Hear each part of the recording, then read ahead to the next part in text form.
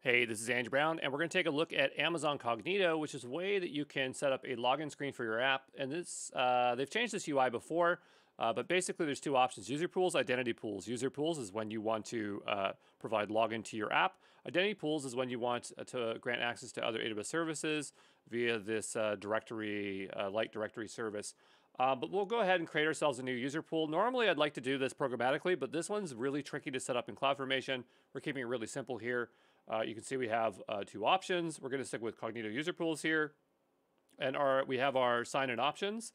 So they've changed this UI again on me, which is totally fine. But choose the attributes in the user pool that are used to sign in with. And so we want to allow them to sign in with email. So we'll go next.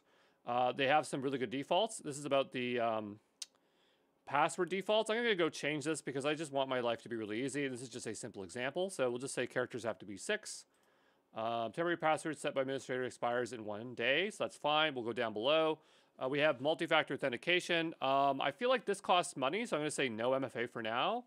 User account recovery, enable self-service recovery. That sounds fine to me. That gives us a forgot a password screen there. We'll allow that via only email. Just understand if you do SMS, it's going to cost you money.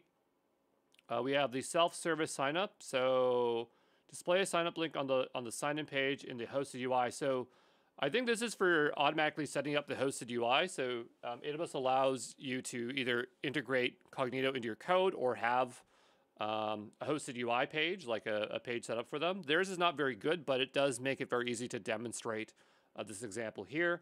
We'll go down below to attribute verification, user account configuration. So allow Cognito to automatically send messages to verify and confirm. Yeah, that sounds fine to me. Send email message. So this is for email confirmation. Verify attribute changes, we'll leave those alone. Required attributes, here we might want to have something additional like preferred username. So that way we're saying, hey, what's your email, what's your username? We can also add custom attributes. We'll go ahead and hit next. And by the way, I should point out that I think once you create the pool, these can't be changed later. So you have to be very particular in what you want to choose here.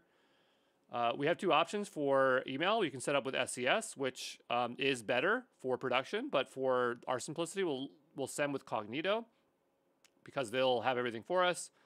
So we have our from email, which is fine. If you set an invalid reply to, I wonder if we have to fill that in. It says it's optional, so we'll skip it. And we'll just call this my user pool. And so we're going to add the hosted UI to save us some time here today. I'm just going to toggle this, see what we have here. Configure a domain. So basically you get to choose a domain. You could add a custom domain, but for this, I'm just going to say my cool user group. If that doesn't work, you'll have to pick something that works for you. We have our client type. App clients are single app platforms. I'm trying to remember what this is. Let me just read this quickly to get my bearings here. All right, so this is for configuring the initial app, and technically this is a public application, so it will be public. I'll just say my client app here to keep it simple, because you create once you create a user pool, you create a user pool client, and that's what we're doing here. I mean, we probably would want to have a secret, but I'm not going to generate one right now. Then we'll need a callback here. I'm just going to put anything here like aws.amazon.com because we're not really making a real callback here. And we do have some settings here, and it is setting up our authentication flows. They definitely changed the UI here. So normally I choose the one for... Whoa, this is confusing. Well, we'll stick with what they have here. It used to be really, really simple, but they've made it a little bit harder to read here, but I think this is fine. Allow admin user password auth, allow custom auth, allow user password auth, secure remote password. So we'll just leave it alone, and hopefully that just works fine.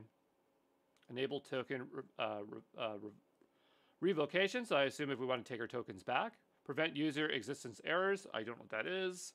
Identity providers, it is Cognito User Pools. So I didn't know you could switch out identity. Well, I guess you could add different identity providers. That makes sense. It's using code grant. I will also put implicit grant in here because often that's what I feel that I'll end up using. If it's hosted UI, client credential grant type is disabled during this. Okay, so that makes sense. So even though we're selecting these, it's going to get disabled because we're using the hosted UI. Open ID, connect scopes.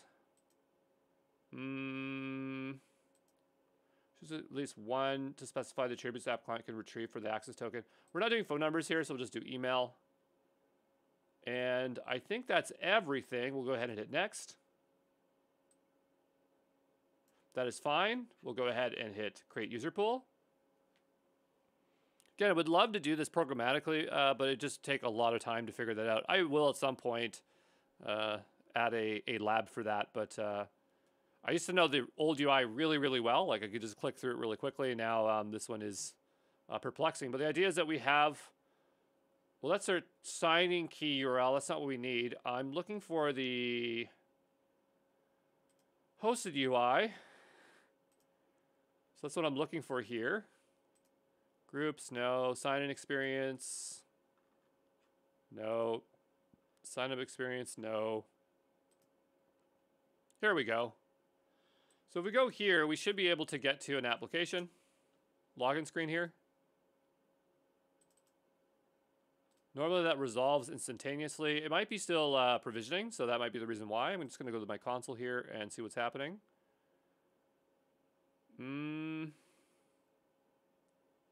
Okay. All right, we'll just wait a moment here.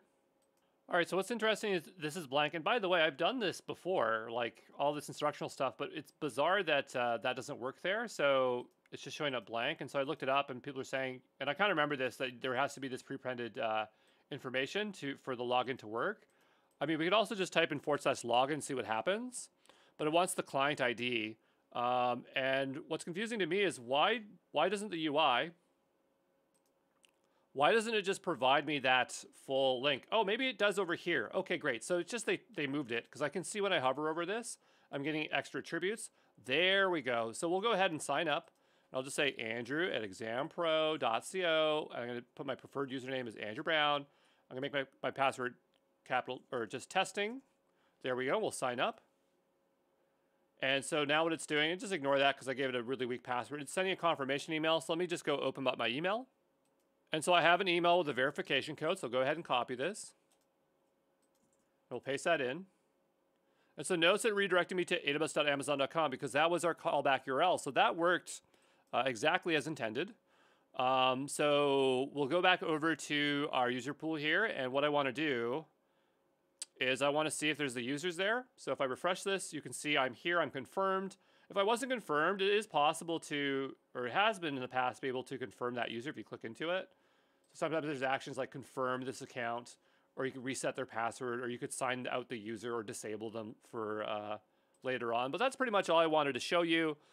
Again, in a real example, you probably do a direct integration with application code. That is a lot more complex to set up here. So not in this video, but maybe in a separate one here. But this is just to get you started, okay? So I'm going to go ahead and just tear this down. I think probably have to delete the client first. I'm going to go ahead and do this, deactivate this, delete the group. Be nice if I can just delete this in one go. That'd be nice.